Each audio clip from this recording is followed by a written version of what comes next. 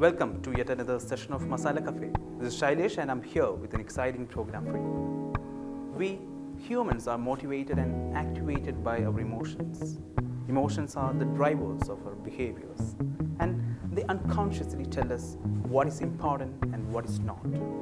Many a dream and expectation surround our little lives. A strong wind of adversity can ruin the castle of your dreams.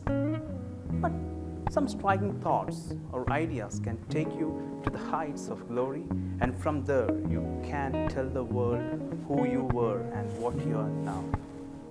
Let's watch an interesting presentation of Ms. Jisha Subin, parent of Kashvi of grade 8, who can enrich your thoughts with hopes and confidence.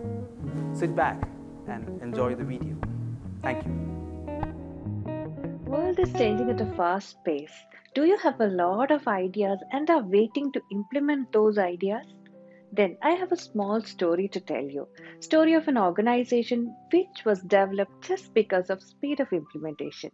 There was a time when we used to depend on video cassettes, rented video cassettes to watch movies. Today's kids will not be familiar with this situation. During late 90s, a young man, a software professional, rented a video cassette of the movie Apollo 13 from Blockbuster. Blockbuster was one of the leading rental companies.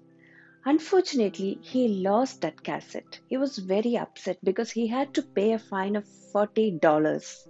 There was no other option left. So he went to Blockbuster, paid the fine, and then he went to gym for his regular exercise. While exercising in gym, suddenly he got an idea. In gym, we pay a monthly subscription and we go as many times as we want. Similarly, he wondered if there could be a system available to watch movies. That young man, along with another young brain, started a movie rental company with its headquarters in Los Angeles. He utilized his idea here. They started sending DVDs to customers, and customers would send it back once they finish watching. Then they sent new DVDs to customers.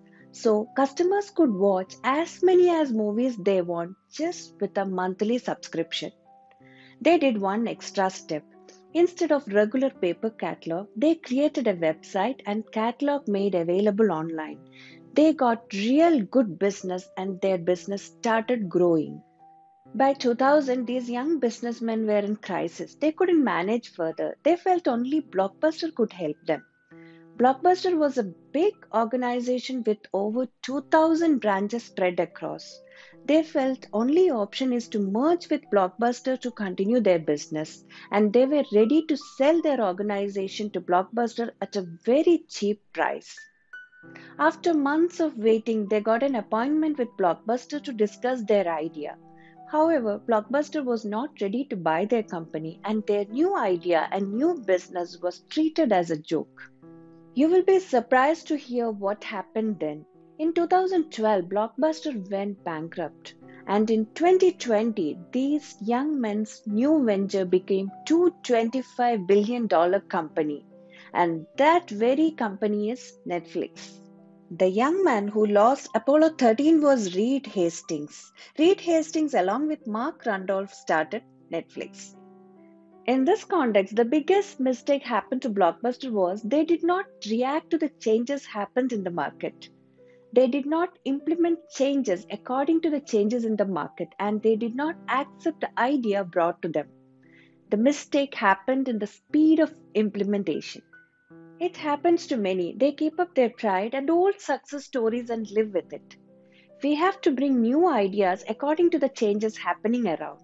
Today it is even more relevant because changes happening around is very, very fast. If we are not responding to those changes, we cannot move forward, we cannot grow. It is applicable for students as well. You should be ready to try new ideas. As long as you are sitting just with old customary staffs, you cannot succeed in today's world. I'm sure most of the children have new ideas, but they hesitate to come forward thinking their idea is not good enough. Whatever ideas you have, if you're not sharing it, if you're not trying to implement it, it is of no use, and someone else might come forward, try it, and succeed.